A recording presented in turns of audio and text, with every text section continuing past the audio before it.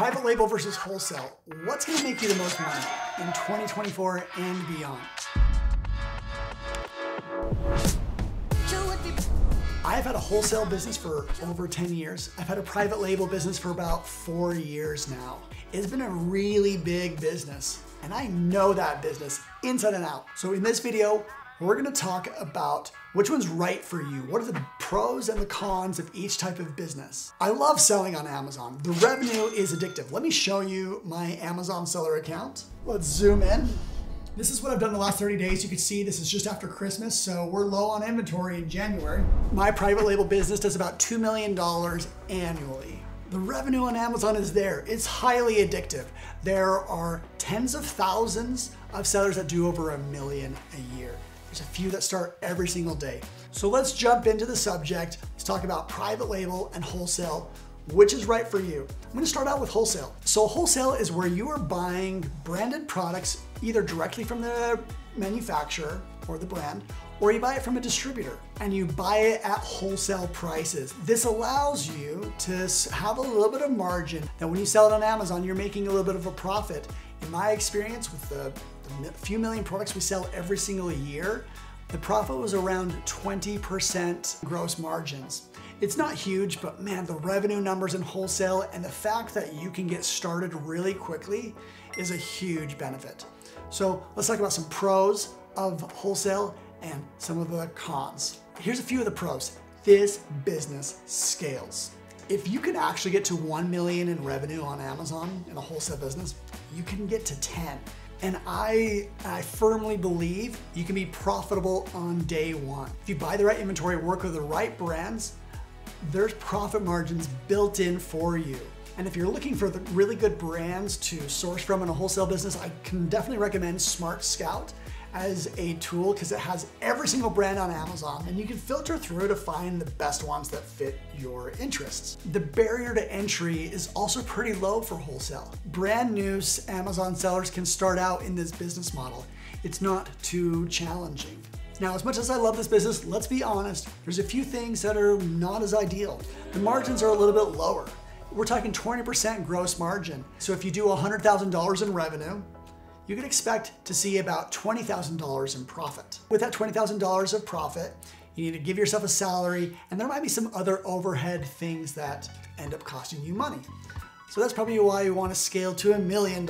So this really gets to be an interesting business model. Another negative about wholesale is you can actually lose a brand. Maybe they no longer want to sell to you as a wholesaler, or maybe they discontinue their products. It's actually really annoying that you have to cycle through different products. What you sell next year may not be what you're selling this year. So there's a little bit of time you got to spend if your products are evolving over time. And the final thing is this business may be hard to exit. You're not gonna find a lot of people that are wanting to buy profitable wholesale businesses. So this is one of those that you can just keep around and profit year after year, but don't expect that someone's gonna come in and swoop up your business for tens of millions of dollars. That is rare. It has happened, but I don't necessarily in 2024 and beyond expect to see that happening a lot.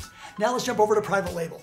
Private label is where you manufacture your own product or you pay for a manufacturer to slap your logo on their product. Maybe you do a few custom things, but when I think of private label, it's just your own brand. You can register it with the USPTO, and that makes this business very defensible. And people can't sell your product. If you have the trademark, you don't have anyone competing on your listing. No one else can take your brand. You have this in the future. One of the most common ways to do this business is to go to Alibaba and find a supplier for a product that you're interested in. Start communicating with them, make a few adjustments, what's the minimum order quantity that you need to do, and then you buy that inventory. Wait 3 months and then launch your product. There have been many successful sellers that have done this model. It does require a little bit more upfront capital, but there's a risk factor. Not every product is just gonna work. And we'll jump into that.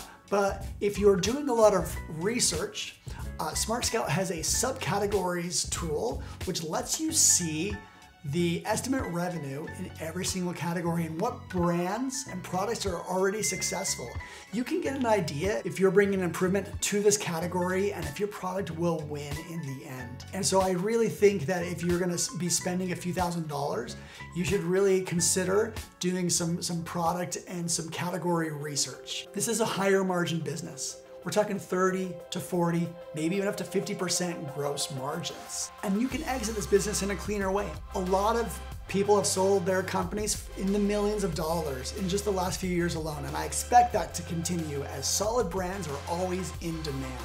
If you build a product that people want, Amazon will always be an awesome channel for this. Because remember, there are over 100 million people with their credit cards inside of Amazon.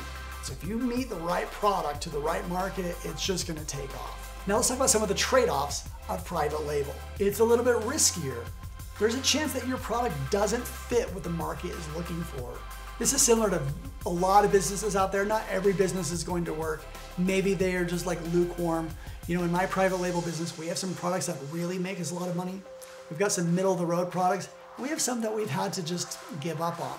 Another negative is the cost of advertising is on the rise. That means just to have a successful launch, you need a little bit more money to invest in that launch with Amazon's pay-per-click or PPC. And then the final thing is the time that it requires. If you're issuing an order with a manufacturer, it can take up to 3 months before that product ships overseas and is actually available for customers. So those are the pros and the cons of the private label versus wholesale. Which one can make you more money? Which one fits your style? If you are the entrepreneur that wants to go for the skies, you know, private label will be a really good fit for you. But if you want to start cash flowing in the next few months, replace your income and maybe actually have a true side hustle that becomes your main job, wholesale's a faster route to that. And I've seen many people in both of these business models quit their jobs and succeed in building a business. Amazon has been a successful marketplace for over a decade, and I really enjoy the thrill of selling in an e-commerce environment with like tons of customers that are ready. If you like this and you're really serious about starting a business, we have a coupon code for Smart Scout, SMART2024, and that will give you 25% off your first 3 months. Notwithstanding, there already is a free trial, so you lose nothing by giving it a go. And you can see why Smart Scout is the best tool for launching your Amazon business. Now, if you want to learn more, I have a podcast with a few hundred episodes where I speak with industry experts and get really deep in some details of being a successful Amazon seller. I talk both wholesale and private label. I bring in both professionals. I also do run an Amazon wholesale conference. Last year, 2023, was our first year, and it was a huge success with 700 people in attendance. So make sure you subscribe to the channel, give us a shout out in the comments, and we hope to see you with a successful Amazon business.